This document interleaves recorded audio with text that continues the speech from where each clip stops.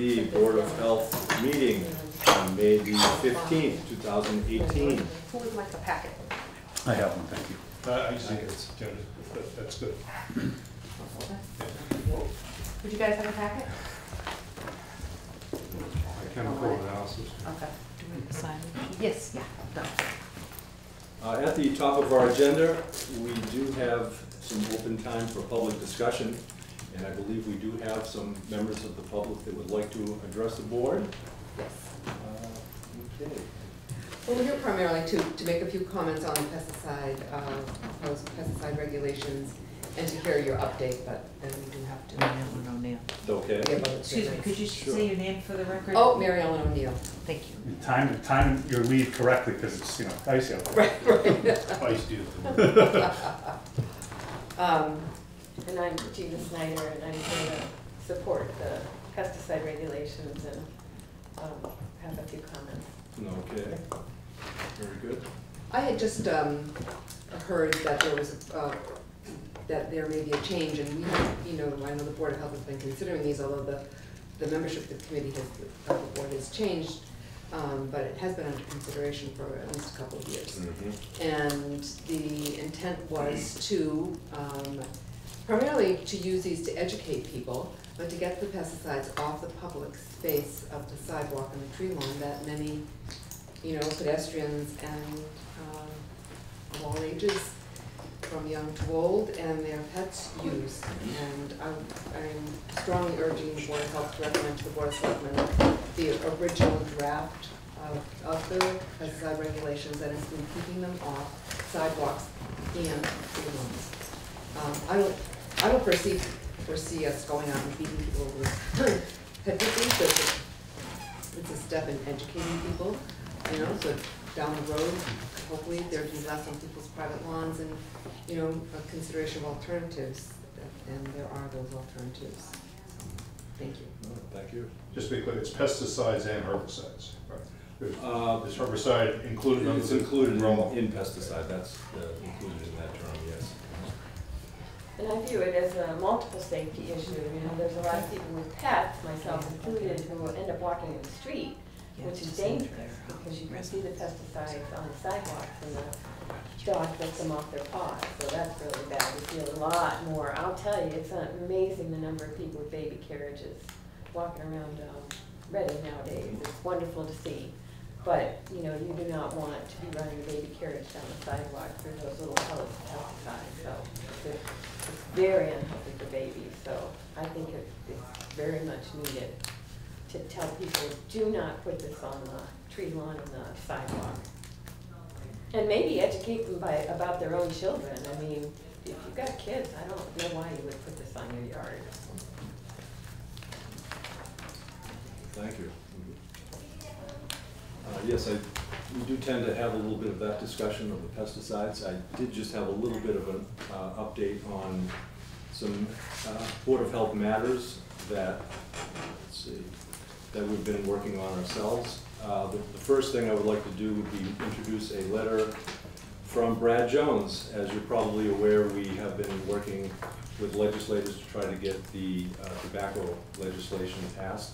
It has had several bouts with House bills, Senate bills, mixed committee bills, and it looks as though the House bill has passed. As Representative Jones says, there were several pieces of legislation filed this session on the topic, the most prominent of which was House Bill 2864.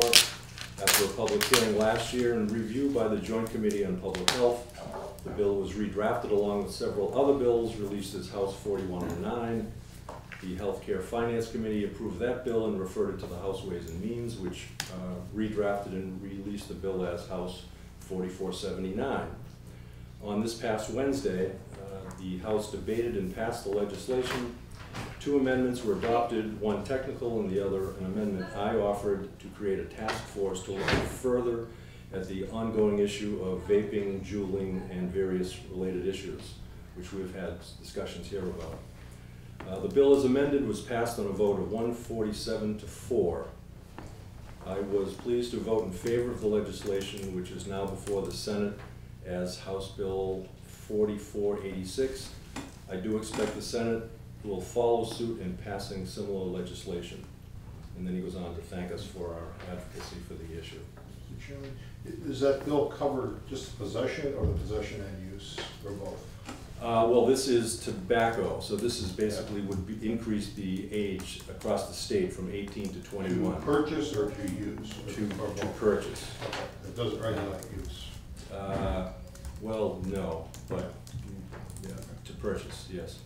And it also would limit the current one, I believe, limits, and this has been changed now a couple times, but the other one, the newest one did restrict sales from pharmacies. They did not allow pharmacies. It did not, as far as I could tell, have any restriction to flavored tobacco or where that could be sold, but basically to raise the age and raise the places that can be sold. So that is a start. That would be good, and we'll see what the Senate, I'm not sure when the Senate will be taking this up. I probably should get in touch with Senator Lewis to find that out, but I have not done that yet. I just got this yesterday.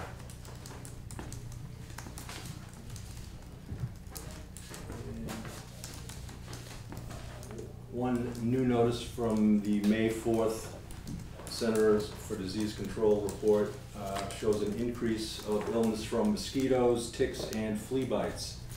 The report states that from the years 2004 to 2016, tick-borne diseases have more than doubled. So getting into that season, we should all be very aware of ticks and what the problems that they can cause. Now, is that locally? That was across the country nationally, Okay. that figure more than doubled in the last 13 years. But Lyme disease did account for 82% of the tick-borne illnesses. Oh. So Lyme disease is a problem. And it did go on to show ways that we could limit our exposure to ticks, which the CDC website is pretty good about that. There are a lot of measures that we can do. Mostly wearing long sleeves and pants and using repellents would be wonderful. There was a good, last year we had didn't we have a presentation on the ticks, which was excellent. Excellent, yeah. And one other thing I did, we can get into the pesticide, because I did get a communication from Nancy Doctor, who asked if I could read her letter into the record. Let's see, May 15th. The history of the current pesticide regulations go back to 2015, when concerned Reading citizens approached the Board of Health asking for regulations to restrict the use of pesticide application on public land, specifically the tree lawns and sidewalks. This was based on scientific evidence to direct harm to humans and animals from pesticide use. The work on these current Board of Health regulations go back to early 2016 and include hours of research, outreach, other communities, public health departments, and Reading's Town Council. The regulations were written in cooperation with the Reading Public Works Department and strongly supported by the DPW.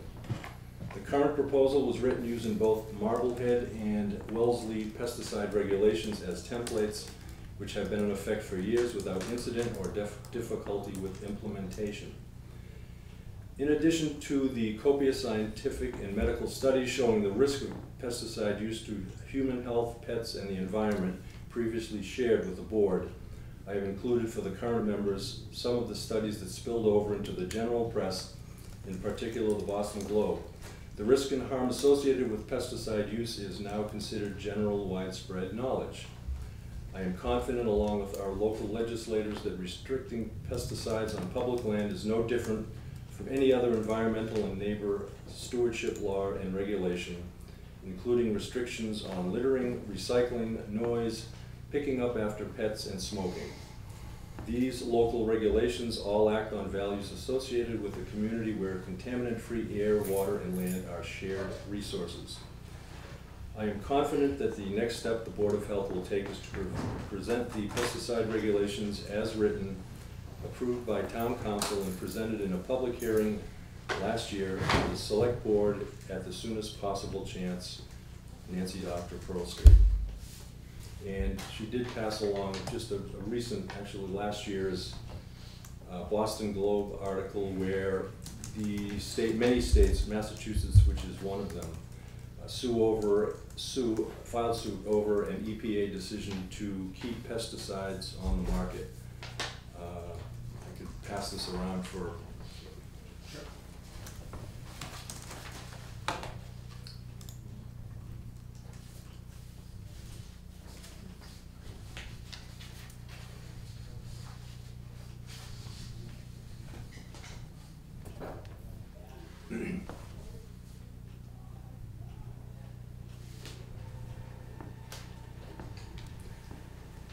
And as we're looking at that, Kevin, I kind of wanted to thank you for your last meetings, for your comments. Yeah.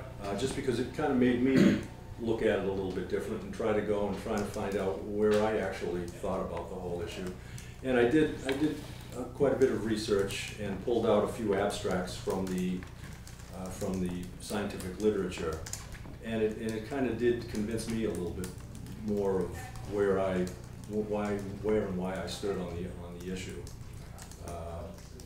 I haven't really made a copy of these, but just from the Journal of Environmental Toxicology, let's see, International Environment, and the Pediatrics Journal, just from four abstracts that I pulled out. They all kind of have the same opinion. Causality is kind of difficult when you're trying to when you show. Right, and that's what we had cause said for the harm. last time, right? I mean, obviously, and no one wants to be in a control group of a double-blind study where you've got the bad stuff. So, to show like, well, these people, a lot higher people got sick with this, but not this. Sure. You don't want to be in that control group. But a lot of studies, associations over the past few decades have shown some pretty striking results of when something has been used, the results from it. Back in the 50s, there was the DES babies, the diethylstilbestrol, where they gave women a drug to. Thalidomide? Well, thalidomide was a little bit later than that, but the diethylstilbestrol was what they gave women to prevent miscarriage. And this was back, and it was then stopped pretty much in the 60s. And after they did, not only did it not work, but a lot of the children, the study showed that the children from those mothers had medical issues, mostly like reproductive issues. Mm-hmm. And obviously they didn't test it, but the results kind of showed that. Same thing with thalidomide. They never really did testing on thalidomide as far as, well, they did some testing, but it was shown to be kind of safe. And the results, as we kind of know the results of what happened. And even more recently, just in the case of sudden infant death syndrome, when I think pediatricians back in the early 90s said, okay, well, we shouldn't place our child to sleep on their stomach.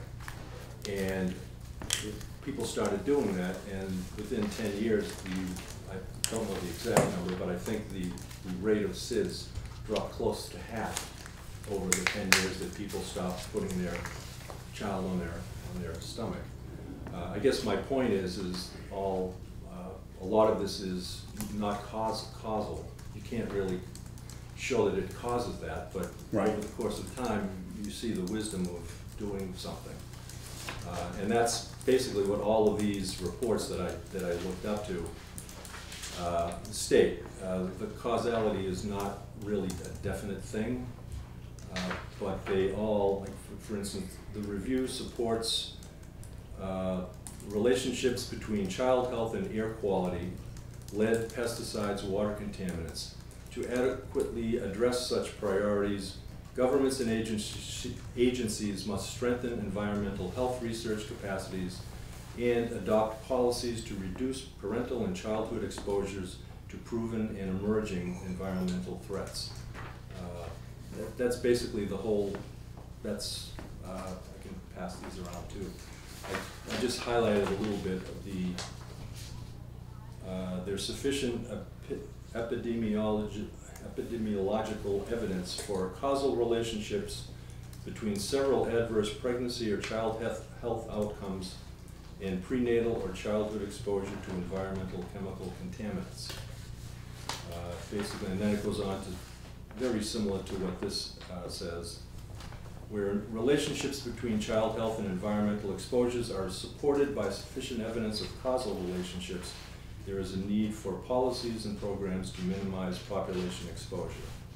And I think that's basically what I think our regulations do. You're just making a reasonable effort to prevent exposure to people of a potentially toxic chemical. Sure. Yeah, and my point, John, in this whole thing, I think you know that, was that anytime you have a policy board in town, the first thing that policy board should ask before implementing anything is what's going to be the causation here? What effect are we going to have by implementing this? And if it's a great effect, then that's a great reason to implement something, right? And if it's not, if it's negligible or no effect, then you have to really question, do we want to implement it? And that's really all I was asking. So if we're talking about a small piece of town's property on public ways. And my question was, is there going to be some effect? Can we point to something that says, yes, if you do implement this, this is going to decrease by X, even if it's not a huge amount. And so that's really all my inquiry was, to say, before we put a policy in place, let's make sure this policy is going to actually have some positive effect. And that's really kind of my position from the last meeting. Right. So, I'm sorry. No, that's okay. So this is, I see your point though, where with the SIDS is an interesting thing, where we know now that doesn't cause, is not the causation of just having a baby on their stomach, but it did have a positive effect, the decrease over that period of time through awareness. So that's actually an interesting point in case. I mean, the truth is, we really don't know if we're going to save any lives by doing this. But it's a reasonable, I believe it's a reasonable step to take. And that's basically what we do, is we make reasonable regulations that will protect the health of the citizens. Sure. And I needed, my thing is I try to wrap my head around as best I can. The one question I have, maybe you can answer this, is where is the state's threshold? Why is this? I can't wrap my head around why the state allows companies to even go out and use these pesticides if they're so harmful. That's a tough thing to wrap my head around. Oops. I'm sorry, yes? John, can I actually speak to that? Sure. The Just pesticide. have to state your name. My name is David Panett. I live at 22 Colonial Drive. The reason why I came this evening is actually in response to a letter to the editor that actually was written by Nancy Doctor, who you read her letter into evidence here. And the reason why I came tonight was because of some of the things that were written. Basically, I think what she did is she poked Kevin Sexton in the eye in regard to what he said about pesticides, and brought into her letter to the editor things about Agent Orange and Gulf War syndrome. Now, for someone to say something like that, I have to be honest with you. I had friends growing up and relatives that came back from Vietnam that suffered in silence, some of them in screaming agony over Agent Orange. And when I asked Mr. Sexton about this, he said it was about pesticides and herbicides that were on public lands. To go from pesticides and herbicides on public lands to Agent Orange is a huge leap. It's like going from a slingshot to a 10-inch howitzer. And also to bring in Gulf War syndrome. I have a brother that went to the Middle East. He went to the Gulf War. He has Gulf War syndrome. When you're talking about something about spraying an insecticide or a pesticide or an herbicide on a public grass strip or other grass strips, they're two totally different paradigms. And to your point, John, when you're talking about thalidomide, I think it's dangerous to actually bring thalidomide and pesticide in the same voice. But to get to my point, up until a few years ago, I carried a commercial certification in pesticide in the Commonwealth of Massachusetts from the Department of Food and Agriculture. Pesticides are one of the most highly regulated industries in the entire country, if not the entire world. In order for a pesticide to actually be labeled and allowed to be utilized, even by licensed applicators, it has to go through stringent testing in order for that to actually happen. In order to apply it, you have to apply it at such minuscule rates of concentration, that they have something that's called LD50, which means it's a lethal dose 50. So that when a pesticide is actually mixed at that concentration, it only affects 50% of those insects that it's targeted for. So even if you directly apply it to those pet insects, only 50% of those insects will actually die. So it's mixed at a very, very minuscule amount. Anyone that is actually applying pesticides or herbicides on any public property has to be licensed by the Department of Food and Agriculture in the state of Massachusetts. If they're doing so without a license, they're doing so illegally. So I think you have to take the pesticides. I'm not saying that, and to Nancy's point, yes, pesticides are dangerous. They are dangerous when they're applied improperly. If you take something, I will just very simply, it's a simple statement to everyone that's here that can understand it. Diatomaceous earth is actually a labeled pesticide. Diatomaceous earth is nothing but ground up clay. It's what most pool filters use to filter the water. That is actually used as a pesticide. What it does is it desiccates the exoskeleton of an insect, dries them out, and kills them. If you take a handful of diatomaceous earth and you snog that in your nose and in your mouth, that is dangerous.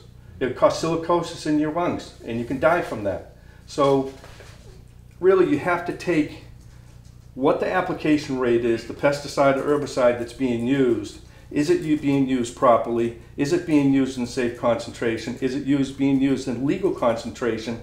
And is it being applied to either the target pest or the target weed or herb that it's being applied to control?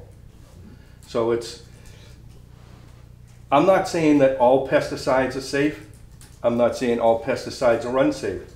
They all have the potential to be unsafe. It's how you use them and how you control them. So you really have to talk to what the control measures are, what the benefit is, and what the downside is, the potential downside if it's applied illegally and improperly to the surface it's being applied to. Right, thank you. Thank you, Dave. Could I add to that? Sure, I was just going to mention, and to the first question was, pesticides, in order to be sold, used as directed, are classified as safe. Right. If they're used as directed. But again, people may not use as directed, and for sure, you could ask the question, do we want that on public land? I agree Yes, with what Sergeant. you just said, thank you. I wouldn't want anybody to misunderstand and think that if you're not a licensed applicator, it's illegal to apply pesticides, because part of the problem is that homeowners are applying them and they're not licensed applicators, and they are applying them improperly because you are not supposed to put them on pavement. That's not where they're supposed to be active, and That's that's actually where not the true. problem is. Diatomaceous earth is not clay, it's actually little diatoms. It's a silicon critter, tiny little silicate. And it's actually listed in 40 CFR 152, which your regulations indicate it's not prohibited under FIPRA. It's not, it's one of the ones it's not. So I just wanted to clarify that as well. And I think that's, again, that's what our regulations want to address is, I mean, we're not mentioning anything about anybody on their own private land, what they can do whatever they would like. Hopefully, we would encourage them not to use pesticides, but that's beyond our purview. We're looking strictly at public land. That's it.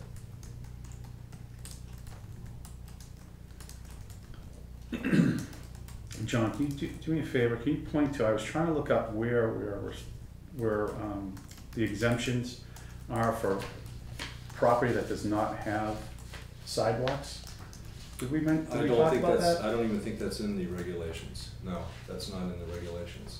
Okay, didn't we talk about that the last? Well, meeting? we talked about how far the public land went. Right. But that's, to be honest, It we're varies. just, Yeah. it may vary. That's why we restricted it basically to sidewalk and tree line, because that is away from the person's property.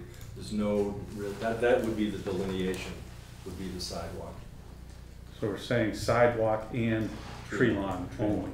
And it- Or I should say not only, but in regards to. Well, it does. The regulations specifically say the town-owned land that these regulations pertain to are sidewalks and tree lawns. It's in the regulation. Okay, all right, I've done right here, so we're not excluding it, but we're saying it that way.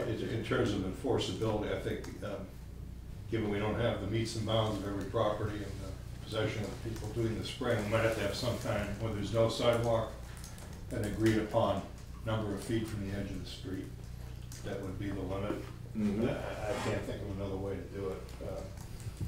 That's one possibility. That, it is, although we didn't even get that far. Yeah, I mean, that's something we can Yep. right over. Yep. Probably more Something. something purview. Mhm.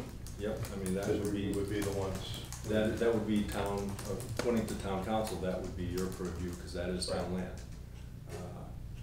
So that's one issue, that's one potential Mhm. solution. Mhm. So I was hoping, I mean, I'd love to be unanimous in this support from the board to present this to the Board of Selectmen. Hoping that, you know, Kevin, that you would be, willing to support the regulations. I know Heidi can't make it tonight. Right. Uh, I know we talked a little bit as well about the dollar amounts here. I would like to see those changed. I think a first offense is a harsh offense to jump right to a denomination. Yes, in respect that this is more of a warning and informational thing, I don't have a problem with that. Yeah, I mean, that was one of the ones I know we It's- talked about as well last week. Mhm. That seemed to rise a little fast. I think the object of this is to alert people that that's not appropriate behavior if, to spread pesticides on town land. And if they happen to, it may be a mistake or whatever, but to let them know that that's not appropriate, to give them a warning. I think that's perfectly acceptable to me. And after that, it would be reported to the health department. If somebody did report something, it would be reported to the health department. And Laura, whatever, could at some point investigate or send someone to investigate to find out what actually happened, what transpired. Was the town land contaminated with pesticide, and then take it from there. How would that determination be made? I would say just by sight, I mean, I don't think we would have to test, I suppose, you may have to prove it to actually have a fine or a enforcement, that was actually a pesticide pellet. I mean, it could be a lime pellet, it could be one of a lot of different things, but. Sure. Well, it could be coming out of squeeze bottles too, right? Uh, Is that not being regulated, the squeeze? That would be difficult to see, Yeah. but yeah, that would be That's what included. I was thinking. That would be included, that is a pesticide. Yeah. It may be difficult to see, but I mean, if a neighbor saw someone spraying a pesticide on the sidewalk. Yeah. Well, it also could be, it also could be, it could be approved as well too, right? So we just say not, is this, I know there's a part in here that talks about ones that would be considered acceptable. And there's the problem, you run into it from the standpoint of a fine. Mhm. You know, you would have to prove that it is Yeah. on a restricted list.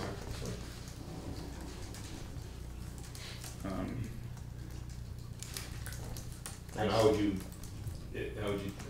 determine whether it's just simply fertilizer, which I'm assuming isn't being regulated, with no pesticides in it? That Or they're putting halts down that has a herbicide? herbicide in it. Yeah. I suppose we could ask the resident or the company what it was. Yeah, company would know. And Yeah, the company be the easy one to find out, Yeah. right? It'd be the resident, you know, the actual owner who's spreading himself, that'd be a Mhm. little trickier one to Yeah. determine. I think we could take a sample of whatever the pellets were. But I think these questions sort of suggest that we should ease into this, Mhm. with an educational campaign, as Mhm. I think Gina said appropriately. Yes. I would be interested in what the other communities that have this, what their staffing level is. I'm not sure of that. I've got 2 calls into 2 different towns that I have not heard back from yet. I hope to speak with them about this. They have not returned my calls yet, and I haven't been able to get them on the phone when I call. But that's what I'm trying to ascertain that. Yeah, that As would be part of it, helpful. how they, how they staff it, what they do, how they enforce, what kind of numbers are they finding from this? Right. But they have not gotten back to me yet.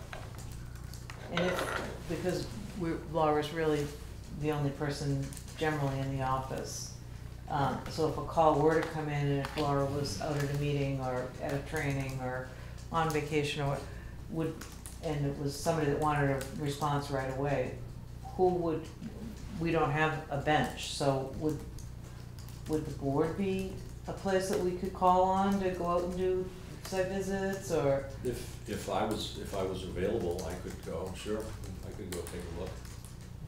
That would be helpful, because it's, we're thinly staffed, as you know. You're speaking of the Board of Health. Board of Health, yeah, which the Board of Health does on occasion when we have things come up.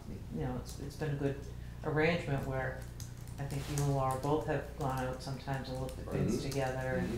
But just in case if she's not in and something comes up Mhm. and the call comes to me, I could at least reach out. A little site visit, that's right.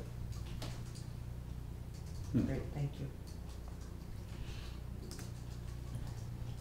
So, John, I think my feelings would be, the implementation of this has always been the trickiest part of trying to get my head around. So, if we were to implement this in a campaign fashion, I think it would be a much easier, smoother transition for people, and it's also a good awareness component to it as well. That certainly be something. I don't know if we don't have to determine here tonight, but we can come up with a viable solution where even if it's nothing that we're not going out doing fines and site visits necessarily right away, so much as we're doing a campaign about this is a new policy in place, even some mailings that could go out. And water bills. Yeah. Things of that nature, say this is something that's coming, start to get ready for it rather than just a quick, let's go, hit the ground running. The plastic bin bag kind of rings true where they had, there's that period of time where, okay, you can still use these, get rid of your stock, it's coming. It's, that type of campaign I thought was a smart idea in that regard. This probably would fall somewhere in a similar phase for me where people can get their head wrapped around it a little bit. So would you favor passing the regulations with a start date of, say, like a certain date in the future? Yeah. As long as we're educating people that this regulation is going to be coming. Okay. Yeah. I mean, that to me makes more sense. I think certainly changing around the penalties for it as far as What are they now? Could you? right now it's first offense is a $50 fine, the second offense is $100. Yeah. So it'd be good to push those back to maybe a second, third offense and have a warning as a first. I would go for that.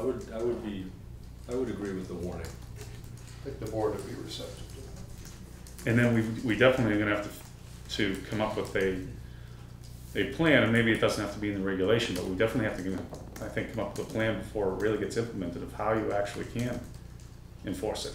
Because that's going to get a little tricky, I have a feeling. I don't know.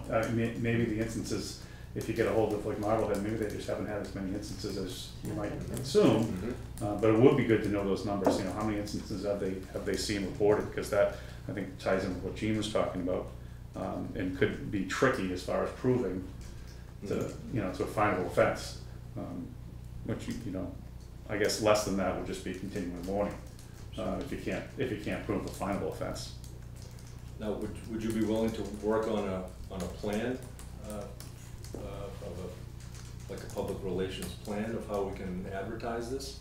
Yeah, absolutely. I think that'd be a great implementation, because it ties into, I think, what the essence of this draft really is, which is educational in nature, more than anything. Because again, you're not affecting, to my point, you're not affecting a huge area, but you really want to start to set the seed in the minds of people to affect their larger area that they have, in the front and the back lawns, right? So that's kind of the end game, to me at least, would be part of this educational component, would be to try to get to that end game where people say, yeah, maybe I do want to use one of these alternatives that are listed here. So I think that's, to me, a much better implementation for a policy like this, because it has a better end result. And it's got a feel of you're working with the community now to say, hey, we're giving you this information, this is going to be coming down the line as well, but here are some things that you may want to know about what's going on with the industry, what we're looking for approved applications and non-approved applications, so they can make that benefit for themselves. That to me seems like a much better roll-up. Yeah, there must be a lot of literature as far as, I'm not that familiar with the literature as far as safe use of pesticides or fertilizing pesticides. Safe use or safer alternatives? Well, either. Well, but we have the safe use, right? I mean, that's what licensed contractors do. Well, yeah, but I'm talking as far as residential use, residents using it. Homeowners using it. Homeowners. Yeah, I got you. If you're putting down halts, it just gives you, set your spreader at this level, Yeah, yeah. and you get the right amount of. But I mean, ideally, I don't use pesticides, but ideally it would be, if people didn't, well, I live pretty much on the Ipswich River, so I didn't really think of using it, but ideally you wouldn't need them. Or The there Children's are Protection Act had a lot of information that Okay. the state generated for schools because they prohibited Right. the use except in emergency situations at Okay. schools. So clearly the state was looking at protecting children and providing alternatives and integrated pest management. Does that allow like the BT to be spread on things that kill mosquitoes in the early stages? I believe BT is a biological agent, so I don't think, Thought that was organic, yes. so that's okay. Yeah, those are living organisms, aren't they? That Yeah. either. It's a bacteria. Yes. Bacillus thuringiensis. Okay. I'll throw some of that stuff at you. Okay, well, yeah, are we scheduled for the 19th of June? Correct. Okay. Okay, good, we can bring that to the board. As far as the actual regulations, do you want to work on, can we come up with something that we can present? When are we going to be changes- meeting next? We We meeting before the 19th? I don't. June 19th. I think the Same 19th night. was, Oh, no, that's good, yeah, okay. we really can't. Do you want to meet, can we meet the 12th?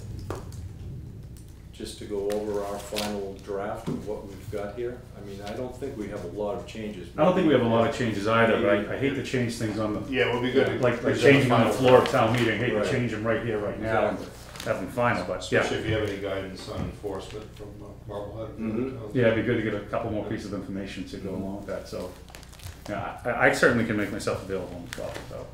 Are you talking about another Board of Health meeting on the Yes, a Board of 12th? Health meeting. So you meet twice in June? Well, the June one, we could keep for the selectmen's meeting The only. 19th, we could meet. is Oh, that- you could meet- Just from a quorum standpoint, at the selectmen's meeting. Heidi will be on your team until the end of June. Is that correct? Yes. Yes. It also would be good to have a full complement of the board. Just want to let you guys know, I did reach out to Emmy Dove to see if she was still interested. I think she still is, so Okay, we will be doing appointments soon. I expect her to Great. apply. great. Could she be an associate if she? I suggested that, Okay, because those are immediate and available. perfect. It's amazing how many associate positions are available. Oh, really? We finally did the math on it. I mean, Board of Cemetery Trustees has 4, Go figure, but that's how the math works out. It It's worked up, out to it's up to 4. 2/3 of the membership. Yeah, wow. You actually have 2. So, There is another meeting on June 12th that I'm possibly gonna need to be at. I'm still not sure, so. What time? Well, it shouldn't be a long, all I'd like to do is just finalize what are, probably change the wording on the fines. And actually, the later the better for Heidi. It's not gonna be a long meeting. Yeah. yeah, If it was a 6 or 6:30, it's a lot easier for her to get to. Yeah, and work with an effective date that we can present, that we would like to present to an effective date for when we want it to take effect. Okay, we're gonna have a brief discussion about implementation. Right. Maybe by then, hopefully, we have an idea of what other communities have seen from their rollout of the policy. that's May 12th, you said? For the June. 12th and the 19th? June 12th? June 12th? So I think that if we do this on the 12th, we can probably not have one for the 19th, unless there's something, Right, we may not unless need the unless 19th. there's a report that you're gonna need. Well, then, Like you the should report. come. So it would be- Only one? Because you have a quorum you should post. Okay, We can just post it in case a quorum shows up, you can always yeah, do that. yeah, we could do Yeah, that. You talking about for the 19th? Yeah. Yeah, 19th, at the which you wouldn't Board need of to be Selectmen at. meeting. 'Cause we may not even have to meet beforehand, if we If we have it clear on the this 12th. up on the 12th. Right. Yeah, you could always post this at like 6:30 Mhm. on the 19th, just Mhm. in case we needed to meet real quick beforehand. Yep, yep. Yeah, like I said, I think there's only a couple of things we wanna really change, fine and the date.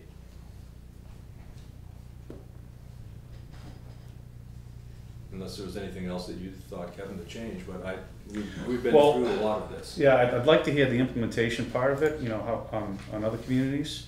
Mhm. Just in the off chance of something that we're missing here, without having that Okay. knowledge. We can do that on the 12th, good.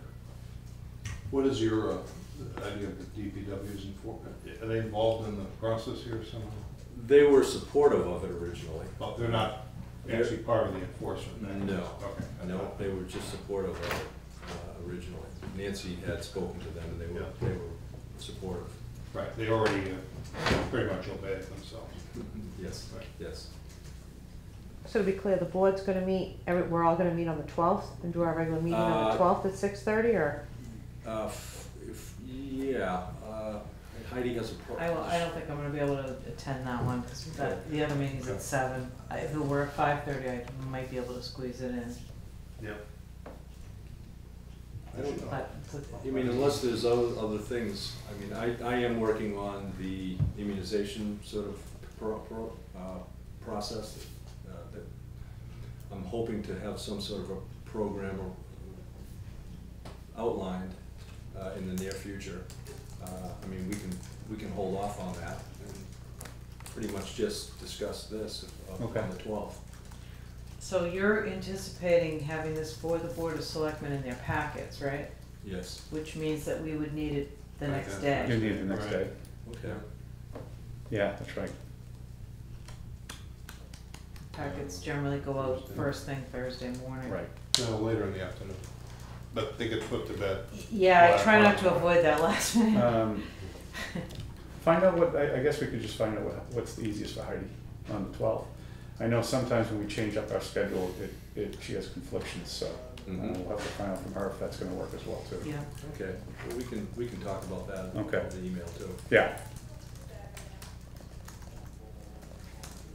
Okay, So for right now, it's June 12th, Board of Health meeting at. tentatively scheduled For- time, Time to be Six- determined, yeah. or 6:30? 6 or 6:30. Okay. We'll have to do staff coverage, because we need someone to do the minutes, Okay. so that gets us into scheduling.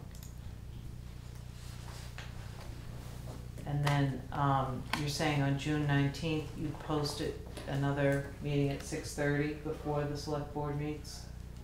yes, we'll probably know if we need that after our meeting on the 12th. If Okay. we- Yeah. if Well, we- we'll For now, we'll assume that that's gonna be Okay. the case, that Yep. we'll need to post that, so we remember to post it. Right. So we'll be 5:30. posting for the Board of Health on the 19th at 6:30. And then again, will you just continue that to the selectmen, or will you? We could do that, we could continue, if, You be posted once for the two? or we could just keep it in session. Yeah, just keep it in Allow session, them- yep, Allow the Board of Selectmen to know that we are in session. you're in session, okay. Is that appropriate? Yeah. Sure.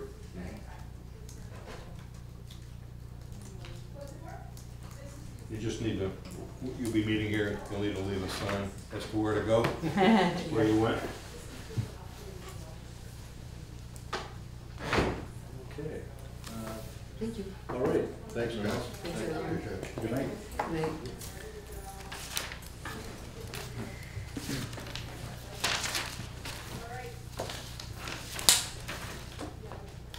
Let's see, next would be the health agent report. What does Laura got for us? Regular food inspections, routine inspections, complaints, everything's going the same, we just met 3 weeks ago, but, I did send out that package for Lincoln and Prescott. Do you have anything you wanna add on that? I didn't, I looked at some of the figures, but that's a lot of data. There's a lot there. Yeah. What's the bottom line? Problem or not? It's up to John. Everyone I spoke with the DEP, they're conforming. They are in compliance. Some of the, there was one, the results of the samples, I don't know if that's are they ongoing sampling when they remove some of the material that's there? I imagine that that's an ongoing sampling. As long as they're supplying that sampling to us, that's fine.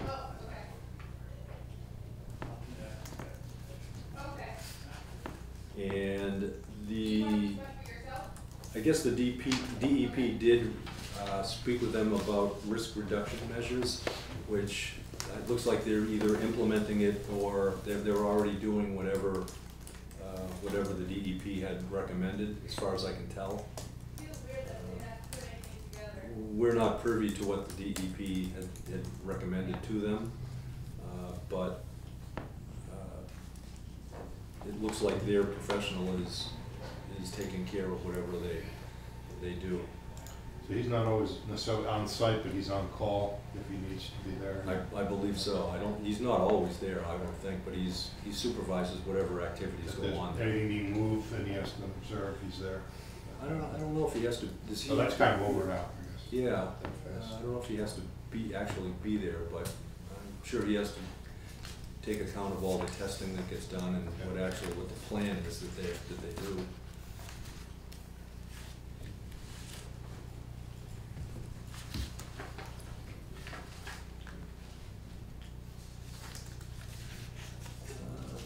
Anything else, Laura? No problems, no? No? Yeah. All right. And the minutes from April the 24th. Yep. I had no changes. I did not have any Should I issues just with it. suggest, I'm not really a member, so you don't have to list me as not present, but knock yourself out if you really want.